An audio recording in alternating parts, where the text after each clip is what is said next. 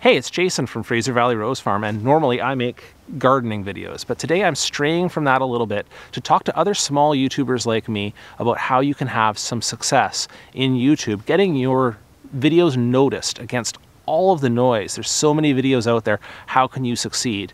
And I think I entitled this video For the Rest of Us, because let's face it, if you're super attractive, super funny, super talented, or naturally attract attention in other ways, then you probably don't need my advice to get noticed on YouTube. But what about us, the small hobbyists, the small YouTubers who just want to share their passion for their hobby with the world and be a part of that conversation? How do you get your stuff noticed?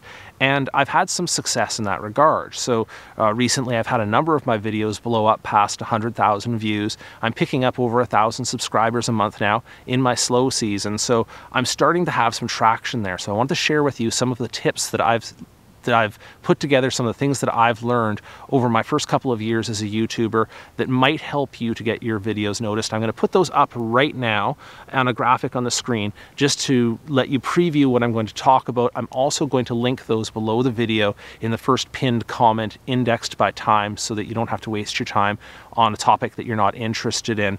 For those of you who normally tune into my channel to hear me talking about roses or gardening, don't worry, my hands will be back in the dirt by next week, so this is just a temporary thing, something I felt I had to share with other small YouTubers, and let's go. My first tip, and it may surprise you where I start, is fix your audio. And I'm going to state the obvious here, but these are moving pictures with sound. And so you're making a topic video, and the value you're adding to your viewer is that you're going to give them lots of information. If they can't hear what you're saying, they will click off, no doubt about it. I had a tip early on in one of my videos from another YouTuber named Morgan Brown, and props go out to him for at least being straight with me, that my audio kind of sucked. And I looked back on the footage and I realized, yeah, nobody was watching to the end of the video because it went in and out of audio just on my camera microphone. So if you can, get away from using just the internal mic on your cell phone or the internal mic on your camera and go over to something like a shotgun mic. Now, I'm inserting a picture of my shotgun mic here, and you'll see it has this big fuzzy, they call it a dead cat thing, on the top of the shotgun mic.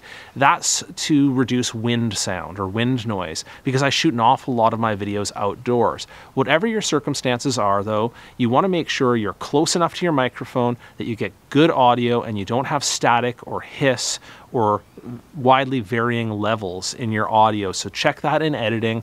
It will improve your watch through on your videos, and watch time is what gets YouTube to recommend your videos. My second tip today is to get yourself out in front of the camera, and it can be comforting, I admit, to just get behind the camera and start taking shots of your subject, maybe narrate from the background. The problem is that there are so many other videos out there, so much garbage being uploaded to YouTube every day, auto-generated stuff with robotic voices. There's nothing that is going to give you credibility to your audience quicker than seeing your real face, hearing your real voice, and in a fashion, them being able to look you in the eye and tell how credible you are on your topic. So you have to get out in front of the camera, and I admit it is really uncomfortable. Hey, I'm really uncomfortable right now, but the more practice you get in front of the camera, the easier it will become, and I promise you it will show up in your results in how much people watch your videos. Tip number 3, give your audience something else to look at. And you'll notice already that I've changed scenes a couple of times in this video. Every time I bring a new tip, I've got a new background. It's completely unnecessary. Nothing that's behind me is helping me to make a point about this video. It's simply because if you change your angle, you change your scene, you reset the attention of your viewer, and they will watch longer. Another great tip to make this work for you is to add B-roll to your scenes. Now, B-roll is a picture or a video that you've shot separately that you can either insert somewhere else on the screen, or you can have it overlaid in front of the background audio entirely.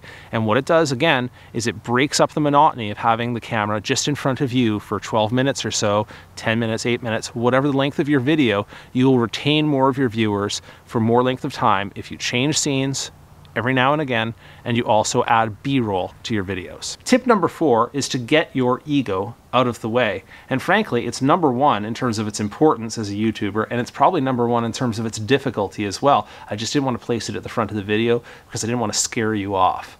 So what do I mean by get your ego out of the way?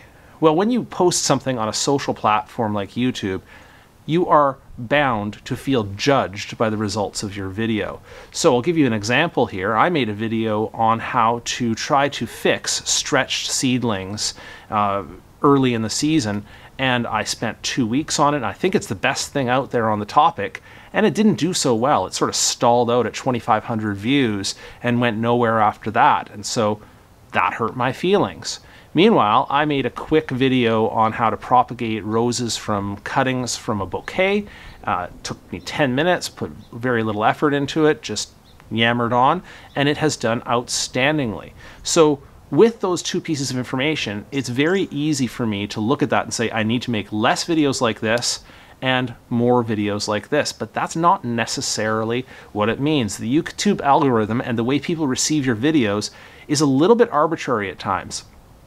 So you can feel like they stomped you down or judged you harshly when it's just a foible of the timing or the pacing or the length of your video or some other factor, right? And also, if you become a sudden YouTube star and you start chasing that by making more and more videos of exactly that same type, that can be negative on your creative process as well. So what I'd suggest you do, I mean, you can't ignore the success or failure of your videos, but you definitely have to take it with an objective mind, sort of set aside how you feel about it and just look at the factors. Just look at what went into the video, what the timing was, what the length of the video was. Try to isolate the factors that made you successful or not successful in those videos and try to take your personal feelings out of it.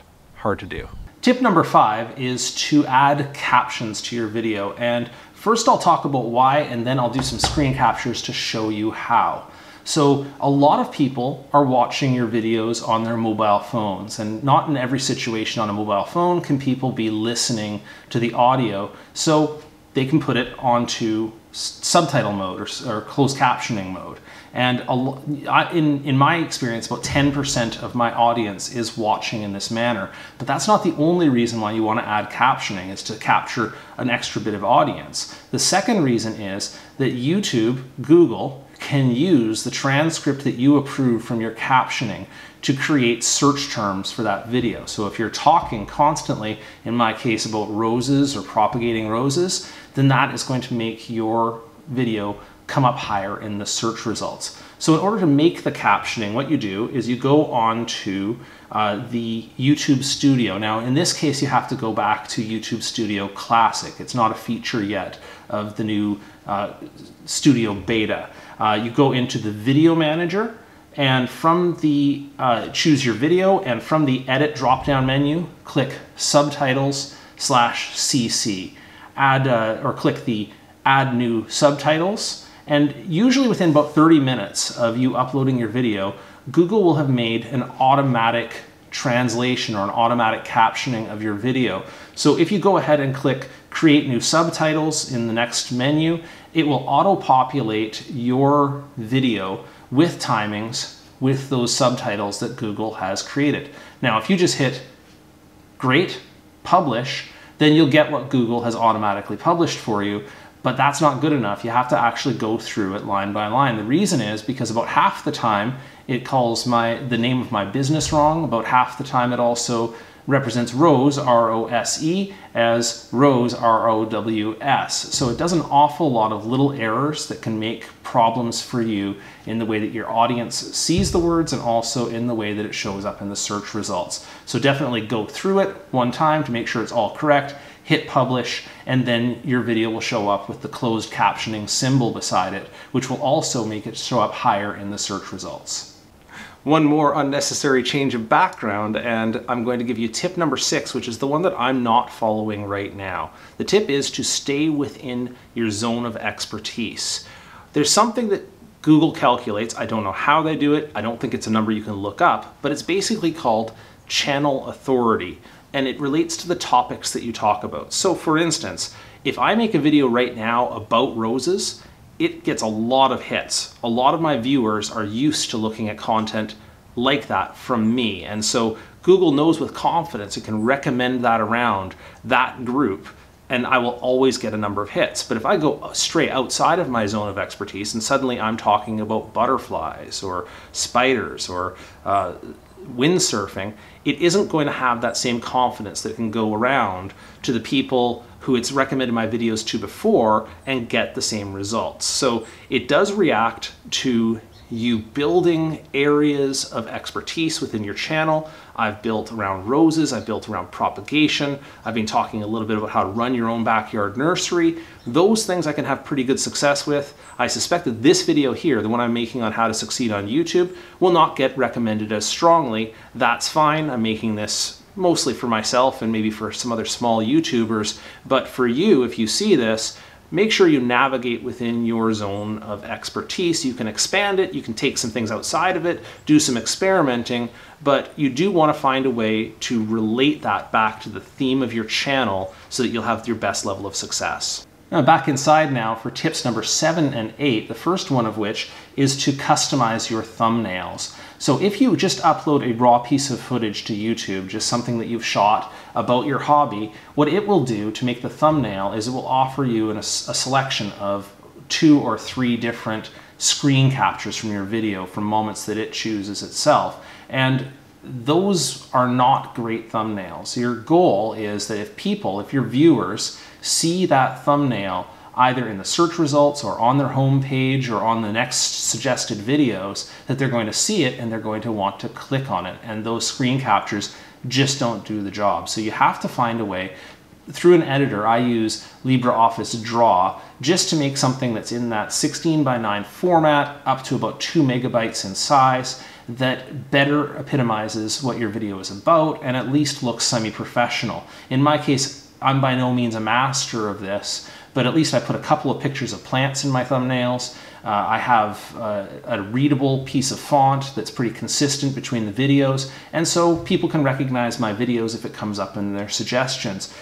There is a great school of thought now that talks about getting way better results by putting your face into the thumbnail. So especially if you can make it dramatic, if you do a little like a reaction, like something like that, that will tell a story, it will make people curious, and then they will click on your video first. So think about that. I'm not the best guy to give you advice on it, but certainly don't settle for the stock thumbnails that come out of your footage. And the last one here I'm going to talk about is to make your videos searchable. And this is a general topic called SEO, or search engine optimization. Again, I'm not an expert on it, but basically what you want to be able to do is have a title that people would search for, especially for a smaller YouTuber. If you're a YouTuber that has 500,000 subscribers and you just put down something generic like, "I can't believe my mom just did that," then people don't have to search for it, they'll just click on you because they know you.